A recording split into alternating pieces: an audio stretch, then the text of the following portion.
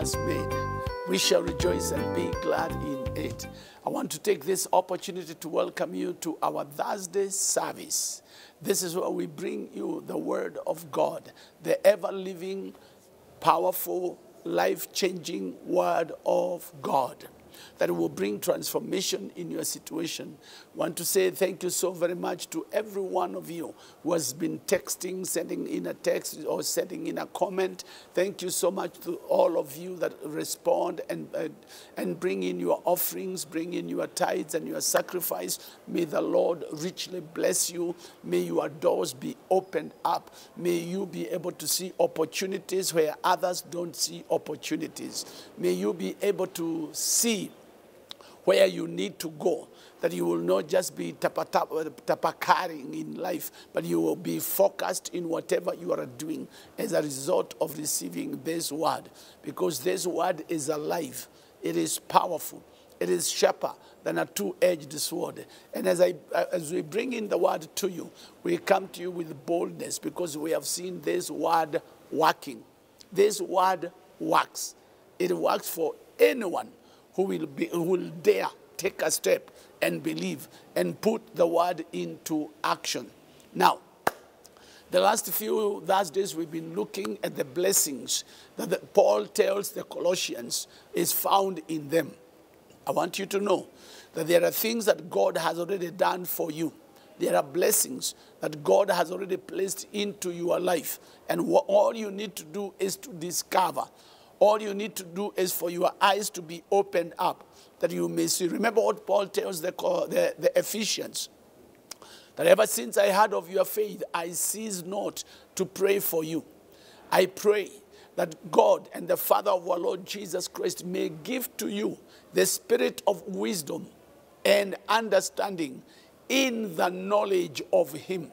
So you need the spirit of wisdom and understanding and knowledge in the understanding or knowledge of him, Jesus Christ, that the eyes of your understanding may be opened up.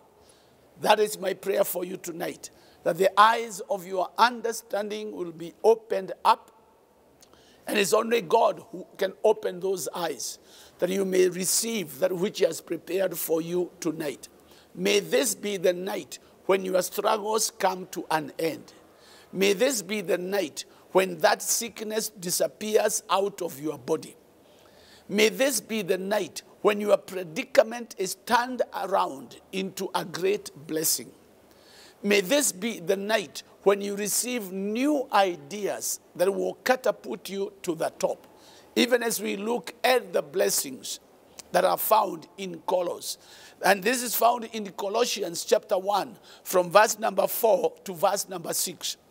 Verse number 4 to verse number 6. You can read it and you will discover there are 6 blessings that the Colossians had. Number 1, they had faith in Christ. Their faith was in Christ Jesus. Number 2, they had love for all the saints, the good ones and the bad ones.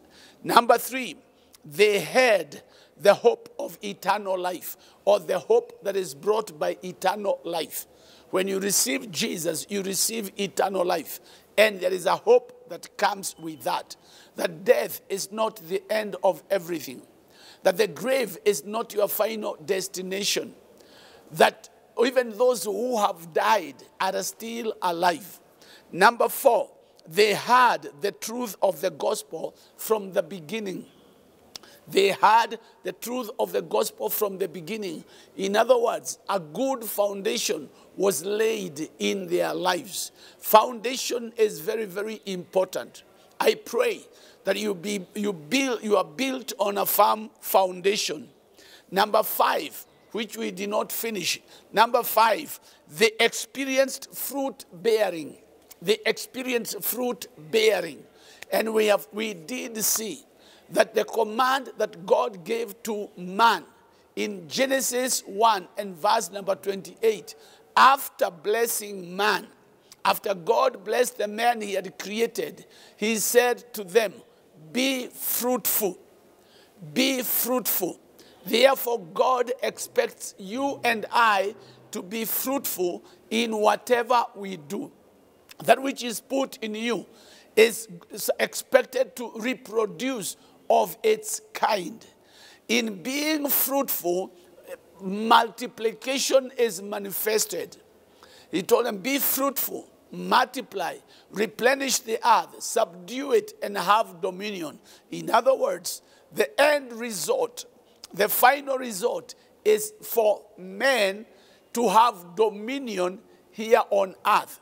Because man was placed on earth by God. For that to happen, you have got to be fruitful. In being fruitful, you are bringing in multiplication. As you multiply, you are replenishing.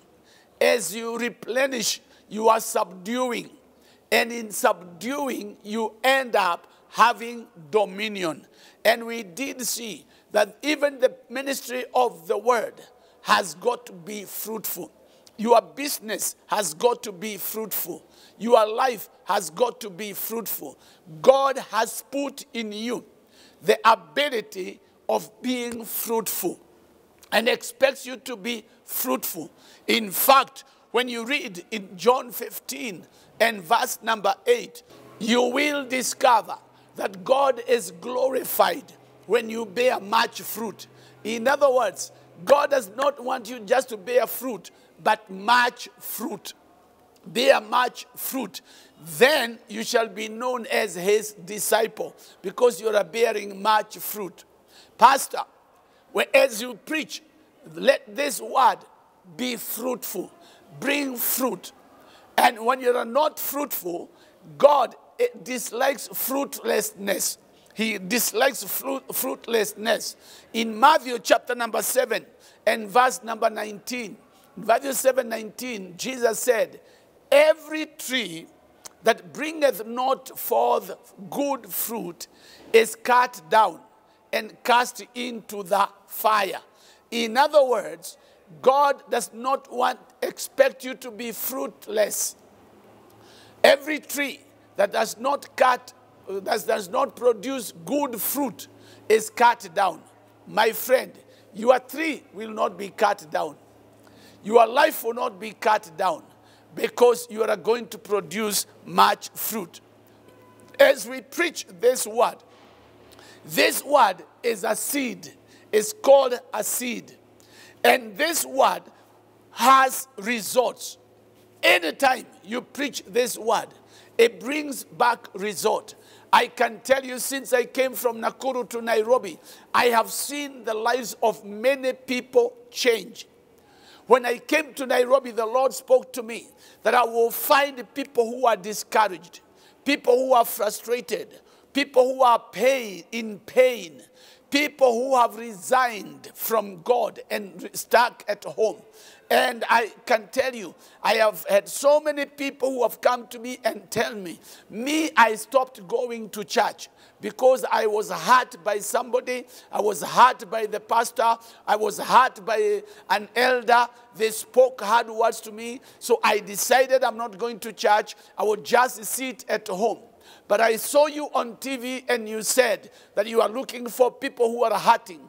And ever since I came, my life has been transformed completely. I have had people who have stayed at home 2 years without going to any church, but they have been restored.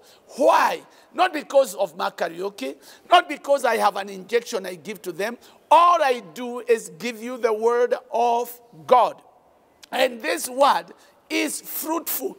This word is fruitful. It produces fruit. Not only that, the word does what it says it will do. Or God does what he says he will do. Because you cannot separate God from his word.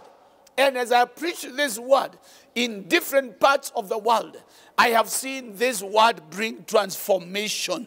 I have seen this word bring transformation. Last time I told you about this lady in Embu whose bladder bricks had been worn out completely. But she listened to the word, heard the word, and was completely delivered, came and testified publicly with documents from her doctor of what the Lord had done. I want you to know that the word does not fight against medicine. The word does not fight against medicine, but the word works. Where medicine has failed, the word will work. Where your faith rises up, the word will work. And this other, I told you about this other lady who developed a gynecological problem after giving birth. And for about 3 years or so, she was on medication. And she had the word, was completely healed, testified publicly. And her doctor had her and called her for a re-examination. And the doctor gave her the letters of discharge. Why? Because this word produces fruit. This word produces fruit. I want you to know, my friend, that the word of God is not a respecter of persons. It will work for anybody who will listen to it. I remember very well, we had a crusade in Nyahururu. And on the first day, when we went to Nyahururu, set up our equipment and started singing. And the moment I started preaching, the rains came. The rains came and it rained. And in those days, I don't know what was happening, but there were no shocks. The generator is running. We just covered it with Ojuara. And the bikes we were holding, there was no shock. And I preached in the rain. People sheltering along the shops, quite a distance. But my speakers were working. And I finished. And when I was finishing preaching, the rains had subsided. So I called the people from afar and told them, come, let's pray. Come and let us pray. And it was getting dark. We had no lights. So I called, they came forward. In that meeting, I remember a school boy, a certain school boy. You know how kids come from school and stand by the crusade? That's what had happened. This boy stood there. I did not know that the boy was blind on one eye. But I prayed. I said, whatever your sickness is, you touch where you are sick. The boy touched the blind eye, his blind eye. And we prayed. And then after we prayed, we said, do what you could not do before. And the boy came forward and said, when I came here, I was not seeing. My eye was blind, but now I can see. And we gave him the Bible to read. And he read with a new eye. With a new eye, he read the Bible that evening. That boy went to school, he finished school, he went to university, and he became a lawyer. He's now a lawyer in this town with 2 eyes. Not with 1 eye, but with 2 eyes. Why? Because this word produces result. This word produces fruit. My friend, we are not just noise makers. I'm not just making noise in your television set. I'm not just making noise in your phone. No, I'm giving you a word that will transform your life, that will bring change completely in the name of Jesus Christ. I remember we were having a crusade in Nakuru, and a certain Mzungu had come preaching. He preached for 3 days, 4 days, and then he said he has got to go. So after Friday, he had to go. And the pastors in Nakuru said, okay, Mark will preach. So Saturday and Sunday, I preached. And as I preached the word, I remember so clearly this elderly man who came and he had his crutches. And we prayed. And he came forward and testified, holding his crutch. And he said, for about 10 years, I have walked with this crutch. I came here because I had this meeting in the radio, being announced in the radio. So I came today. While I was there, I heard the word, and the Lord has healed me. That old man was over 50 years then, and he was jumping on the platform because the word has fruit. This word is fruitful. I do not know what your situation is. I do not know what you could be going through. But I want you to know, my friend, that this word produces fruit. I remember very well this young girl. She was a third-year student at the University of Nairobi doing law. She was doing law at the University of Nairobi, third-year student. Then something happened that her roommate committed suicide. When her roommate committed suicide, she was told she had a case to answer because she did not prevent her roommate from committing suicide. Then she had a boyfriend whom she had befriended in Form 6. And this man was living far. He wrote a letter and he said, it is over. So this girl was so devastated. She has a case in court. Her boyfriend has said it is over. She has quit the church. She used to sing in the church choir at home. She's no longer singing there. So she's not in good terms with her parents. So she is wondering, what do I do? And the suicide spirit came upon her. And she decided, I will finish myself. But before I finish myself, let me go home and pass through another number of places, seeing my relatives as a way of saying bye-bye. I will not tell them what I want to do. She had some relatives in Nakuru. She came to Nakuru, slept in Nakuru, and for a long time, she couldn't sleep in the night. She had to take medication in order to sleep, the sleeping pills. She came to Nakuru, stayed with her relatives. The following morning, she was to go to Kericho. She passed by the NCCK in Nakuru and saw a telephone booth, decided to call her people in Kericho and tell them I'm coming. When she got into the telephone booth, there was my poster there, 7 great days of a crusade we had done and finished. But the poster was still there. Underneath the poster, there was this writing we had, we care, call on us. And my number was there, 41919. We care, call on us, 41919. She saw that while she was making the call to Kericho. Then she decided, let me call this number first. She called my number and I picked the phone. And she told me, you do not know me and I do not know you. But I have a problem and I think you can help me. I asked her, where are you? She told me, I said, okay, jump into a matatu. Come to Langalanga Mwisho. You'll come into the Miracle Hall. That's where I am. You'll find my office there. Sure enough, within a short time, she came. She sat there and gave me her whole story and what she had decided to do. And I told her, you are too young to die. You are not worthy dying. Jesus died for you. Let me pray for you that God may turn around your situation. Because the Bible says, ask and you shall receive. Seek and you shall find. Pray and God will answer. I told her that. She said yes. I told her, the Bible says, if 2 of you shall agree on earth as touching anything that they shall ask, it shall be done. Can we agree together? She said, yes, Pastor. And we prayed. I prayed, Father, do a miracle in the life of this girl that will surprise her and make her know that you are the God who answers prayers. And finished. And she went away. When she went away, she decided, I will not go to Kericho. I will spend the night here in Nakuru. She went back to her relatives and spent the night there. That night, she did not take her sleeping pills, but she slept like a baby the whole night. The following morning, when she woke up, she called me and told me, Pastor, something has happened. I have slept like a baby the whole night. I did not have any problem at all. The suicide spirit left her. She didn't go to Kericho. She came back to Nairobi, went back to school, finished her course, and she was employed somewhere as a DO in this nation. I want you to know, my friend, that this word has fruit.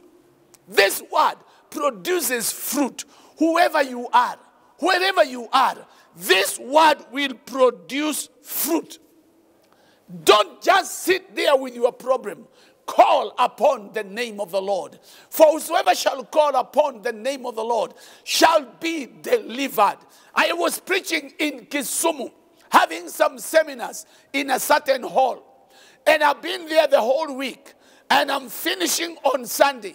Sunday morning we had the service there in that hall. While I'm preaching in that hall, I looked right at the back. And I'm seeing a man standing at the door, at the back door, tall and looking very big here because of the way he was dressed. I see him there, standing there, and he had some stuff he was carrying. And I realized this one is a Janeko. This one is a Janeko, a maniac. He's standing there. He stands there, he looks around, and then he decides, I'm coming in, and he goes there. In my mind, I'm preaching, I'm seeing him, and I'm saying, this guy has come to disturb my meeting. So he walks right to the corner at the back and sits down there. The ushers did not see him. The people did not see him, but I saw him because he was right at the back. And I continued preaching. After some time, I see the man stand up. And now he decides to walk forward to come to the altar. He walks forward and he wants to sit down right there in front. That's when the ushers saw him and they ran to him so they can get him and take him out so that he doesn't disturb the meeting. I see them running to him and there's going to be chaos. So I told them, no, bring him here. Bring him here. And they brought him right in front of the platform where I was preaching from the stage. And I looked at him and I said, in the name of Jesus, I bind you, Satan. And he looked for a way to run. But see, because he was surrounded by men, he couldn't run out. So he saw a mwanya under the platform. He decided to go under the platform. He went under the platform, and now these people want to get him out. I told them, no, you leave him, let him stay there. Let him stay there. So I continued preaching, and I preached this word, ever-living, life-transforming word of God. Once I was done, I even forgot that there was a Janeko under the platform. I prayed for people who wanted to get born again, people who had problems. I prayed for them, and I was about to say the benediction, and then they reminded me, the people reminded me, there is somebody under the platform. So I jumped from the platform. I looked under the platform, and I said, come out, come here. And the man came out. When he came out, he stood there, and he's wondering what is going on here. And he asked me, why am I dressed like this? Why am I dressed like this? Why am I so dirty? The guy used to stay where they used to burn tires. So he had smeared himself with the tire suit. He was so black. He had jwalas tied around him all over. A lot of weight he was carrying. And he's asking, why am I like this? I told him, now you are a new creature. I called my guys. I told him, you go with him. Go to a lodging. Take him to a shower. Let him take a shower. Go to my suitcase. Get a suit. There's this kind of a suit. It's big enough to fit him. You get that and give it to him. Somebody and some socks. Somebody said, I will buy some shoes. I will buy him some shoe. I told them, take him to the barber. So he cuts his hair. He was taken to the barber. After showering, his hair was cut. He put on that nice suit and a shirt and a tie. He came in the afternoon. Oh, man, you should have seen this man. He looked like a bank manager. When he was brought in and he was seated there, I couldn't recognize who was sitting there. And I asked, where is the man? And he stood up and he said, my name is Bernard. Oh, man, this word has fruit. This word has fruit. And the church in Colossus, had experienced fruit bearing. May you experience fruit bearing. May you experience fruit bearing. May this word bring change in your life. May the God who transformed that Janeko bring transformation in your life in the name of Jesus Christ. Blessing number 6. Blessing number 6 that Paul tells the Colossians they possess. You will discover they came to know the grace of God. The Colossians came to know the grace of God. Oh, my friend, how I pray that you will get to know the grace of God. That you will get to understand the grace of God. In truth, they came to know the grace of God in truth. Because the grace of God is the power of God. It is important for us to understand that the grace of God is twofold. The grace of God is twofold. Number one, the grace of God is known as or described as unmerited favor.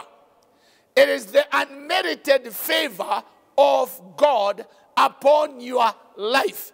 In other words, you do not earn grace. You cannot work for grace. You cannot fight for grace. It is unmerited. It is given to us by God, not because we are worthy, but because God is God. And that grace brings worthiness in us. Now, the second meaning, I told you it is twofold. Unmerited favor. Number two, it is God's enablement. God's enablement. God gives you power, gives us strength to do things which we could not do in the natural. In the natural. Now, for us to understand this, let me give you an illustration. I just pray that you will capture it. Because many of us confuse grace and mercy. We know our God is a God of mercy. But he is also full of grace. Our God is gracious. And he is merciful. There is a difference between mercy and grace. There is a difference between mercy and grace. Now, to understand mercy, let me see if we will capture this illustration. There is this young accountant. I will try and explain it by giving a story. This young accountant, he is working in this big company that is owned by a certain man. And in this company, the accountant manipulates figures. He has been manipulating figures, and it has now been discovered that he has been stealing money. And he has stolen money to the tune of 10 million Kenya shillings. He has stolen money to the tune of 10 million Kenya shillings. Then, all the evidence is there.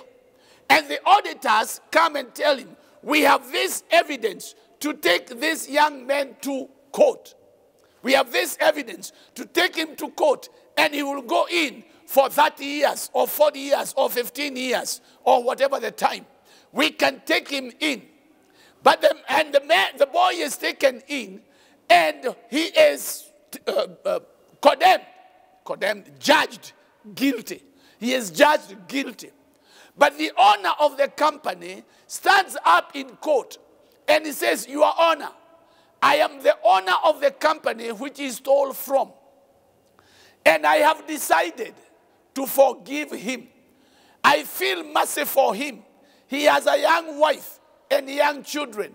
So I have had mercy on him and I have forgiven him. And the judge says, because of the mercy of this man, you are acquitted. Go home. Now the young man is free. The mercy of the owner of the company has set him free. But he has lost his job. He cannot work there again. He has lost everything. He has got to go and maybe start somewhere else. That is a demonstration of mercy. A demonstration of mercy. Now let us come to grace. Another young man working in the same company has also been manipulating the figures, and he also has stolen like 10 million Kenya shillings. He is taken to court, and the auditors provide the proof, and the proof shows that he has stolen the money. And the judge says he is guilty, and he should go in for 30 years. The owner of the company stands up and he says, Your Honor, I have grace to extend to this man.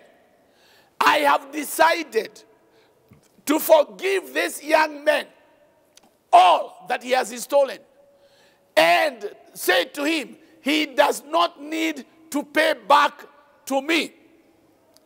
The first one had to pay back, but this one doesn't pay back. On top of that, I have decided to make him a co-owner of the business.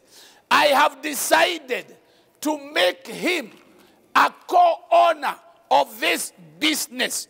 Therefore, he is going to be a director in this company. You see, now the grace does not just forgive, but it forgives and brings in restoration and makes you better. This is what God has done to us. He has made us sons. We were sinners. Adam sinned. And because of Adam's sin, we were condemned. But Jesus has come and paid the price and said, you are now free.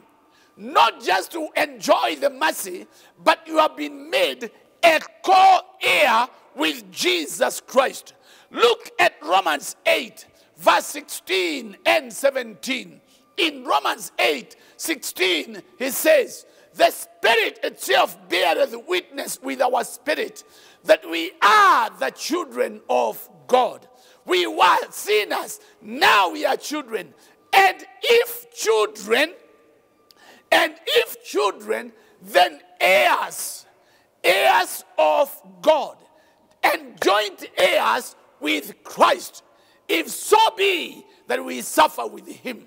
Oh, blessed be the name of the Lord, that we have been made joint heirs, co-heirs with Jesus Christ, not because of what we did, but because of the grace of God, because of the unmerited favor. We have enjoyed the favor of God and therefore been made heirs. Look at Galatians 3 and verse number 29. In Galatians 3 and verse number 29, it says, and if you be Christ, then you are Abraham's seed and heirs according to the promise. We are heirs according to the promise. The unfortunate thing, you can only operate on the truth that you know. You can only operate on the truth that you know. Jesus said, you shall know the truth, and the truth shall make you free. A lot of us, a lot of Christians live in the stage of mercy. Just depend on the mercy of God. But when you receive a revelation of the grace of God, you rise up and you operate on the grace of God. I came to say to you, my friend, tonight, come out of the mercy and operate in the level of the grace. Look at Ephesians 2 and verse number 5. Ephesians 2 verse number 5 tells us that we are saved by grace. We are saved by grace. It is the grace of God. God's unmerited favor. In verse number 8, 2:8, Ephesians 2:8, the Bible tells us, for by grace are you saved through faith, and that not of yourselves. It is the gift of God. You don't have to do work for your salvation. It is the gift of God. Let us live by grace. Now, that is God's unmerited favor. When you come to number 2, it's God's enablement. God's enablement. I may not have all the time to tell you all about this, but God gives you the ability. God gives you the ability to do things which you would not do humanly. God gives you the ability to do things or to achieve things which you could not achieve through your education. Oh, my friend, look at 1 Peter chapter 4 and verse number 10. In 1 Peter 4 and verse number 10, it says, as every man has received the gift, even so minister the same to one another as good stewards of the manifold grace of God. In other words, God has given you a gift. Now he gives you the grace to manifest that gifting. Look at Romans 12 and verse number 6. In Romans 12 and verse number 6, it says, having then gifts which are different from one another, according to the grace that is given to us, according to God's enablement that is in us. God enables you to accomplish what others have not accomplished. May you walk in this grace. May you walk in this grace. May you operate in this grace. In Ephesians 3 and verse number 7. Ephesians 3 and verse number 7.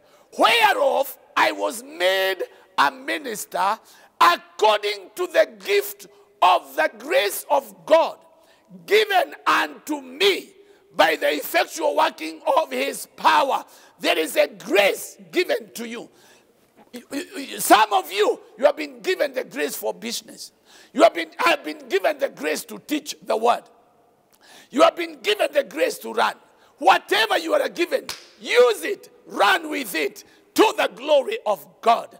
Oh, how I pray that you will live in the level of the grace of God. Let me pray with you right there where you are, that you may operate according to the grace that has been given to you. Father, in the name of Jesus, I pray for this viewer that you have gifted. I pray that they shall discover the grace that you have given to them and operate in the level of that grace. Depend on your enablement. Give them the strength to accomplish that which no one has accomplished in their families, in the name of Jesus Christ, and to the glory of God. I thank you and I praise you in Jesus' name. My friend, hey, you have the grace of God. Are you born again? Have you given your life to Jesus? Have you said yes to Jesus? Please, let me pray with you right there where you are, that you may give your life to Jesus. Pray with me and say, Father, in the name of Jesus Christ, I come to you this moment.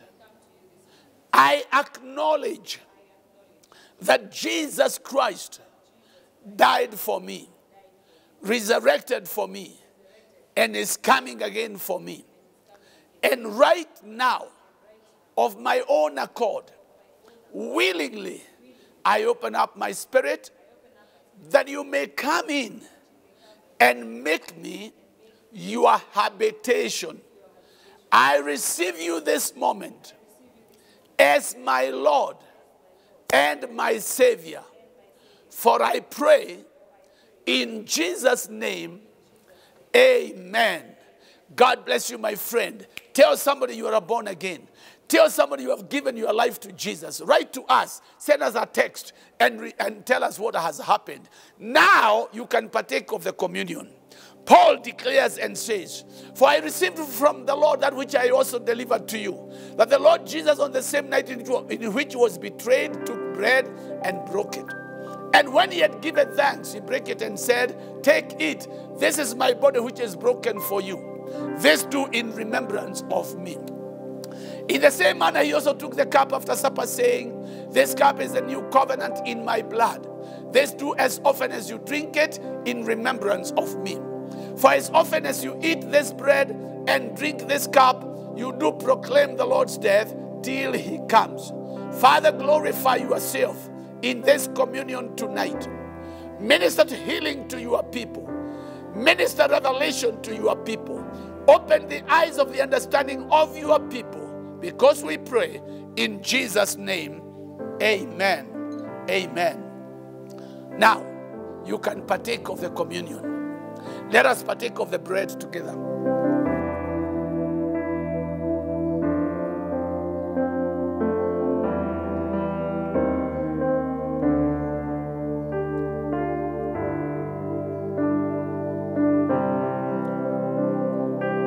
Let us partake of the cup together.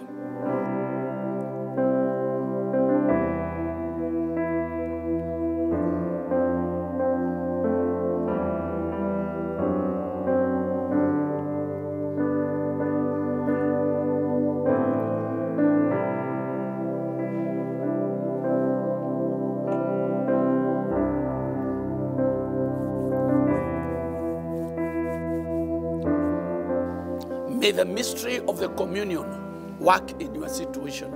Father, we thank you and we bless you for the working of the blood and the broken body of Jesus Christ in our lives. Glorify your name. Let signs and wonders be wrought in the name of your Son, Jesus Christ, as a result of the mystery of the communion tonight. In Jesus' name, amen. God bless you. Please write to us. Send us a text message. Send us a comment and tell us what God has done in your situation. Remember, the word of God will never go back to him void. It will accomplish that which God sent it for. I want to give you an opportunity to bring in your offering, to bring in your tithe. Don't be in a hurry, please.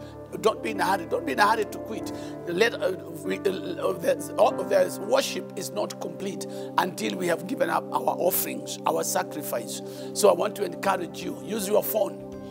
You can use our M-Pesa pay bill number. The number is on the screen. And the account is tithe, sacrifice, or our offering. And send me the confirmation. Or you can do a direct bank-to-bank transfer from your account to the church account. The church account is in Equity Bank, and the account number is right there on the screen. Or you can use the Equity Bank M-Pesa pay bill number 247247, and the church account is on the screen. Send me the confirmation. Or you can write a check payable to Deliverance Church LCCI or Deliverance Church Majestic City, and send me the confirmation. Thank you so very much. You can also come and worship with us live. You can worship with us. We are in 2 locations at the House of Bread. The House of Bread is located at the KPCU building on Haile Selassie Avenue next to Marigiti, the wholesale market. You will find us there. We have 2 services. The first service starts at 8 and the second service starts at 10:30. And our second location is on Kangudo Road after Rwai. Our second location, Kangudo Road after Rwai. Just before you get to Auto Supermarket, you will see a white tent on your right. Before stage 26, you will find us there at Makongeni stage, which is now Majestic City Church stage. You will see Majestic City written on the wall. You can't miss it. Every Sunday from 10:30, we meet there and we are having great times. May the Lord richly bless you. We'll see you again on Sunday when you come to church, and see you again on Thursday during the communion. I love you and I value you. Ciao, ciao. God bless you.